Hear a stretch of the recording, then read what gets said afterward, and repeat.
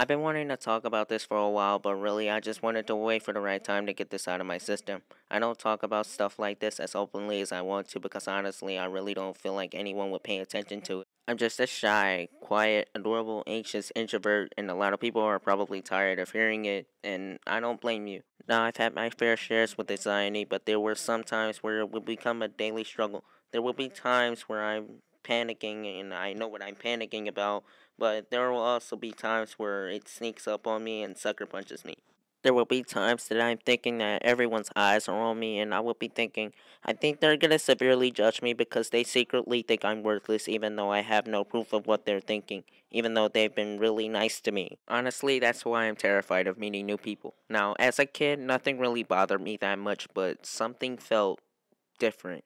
I always had this nervousness that followed me, but it wasn't always an intense nervousness. For example, I would go into a public restroom and I would feel like I was being watched from above, below, or through a crack in the stall door, and I would finish and I would hurry my ass out of there. It felt like the older I got, my anxiety would grow worse. I was afraid to meet new people because I was worried they may judge me. I would always be in the house, not talking to anyone, and at night I would just be super paranoid for no reason at all. I know it's completely irrational, but I don't know. I just don't know why I get this way. There was this one time back in high school when I was just sitting in class, one time just doing whatever. Now, like I said, sometimes my panic attacks would sneak up on me as sucker punch me. This was when I was just looking at the teacher, and all of a sudden my heart started pounding, and it was getting really hard to breathe.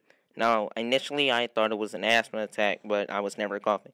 It was getting hard to breathe, and I started to panic, and my hands started shaking, and my vision was fuzzy. All noise was getting drowned out. I thought I was gonna faint right there. I'm okay. I was so scared, I honestly wanted to run out of that classroom, run home, and hide in my closet, but instead, I went into the restroom and lied down on the floor, shaking and crying, praying that it'll be over soon. I honestly thought I was gonna die right there, but the more I was accepting death, the more calm I got. Now, I think most of my anxiety comes from stress. Now, I do have a lot of ways coping with it, and I also have a lot of social anxiety because I feel like I'm gonna get judged from the jump. Wow, when I have panic attacks, I always feel ashamed and embarrassed because I was so overwhelmed I forgot I could talk to someone. Now, to be honest with you, anxiety makes me a little distant and I wouldn't talk to anyone. I would just sometimes bottle up my emotions, and at one point I would say to myself, huh, this does not seem like a healthy way to deal with this.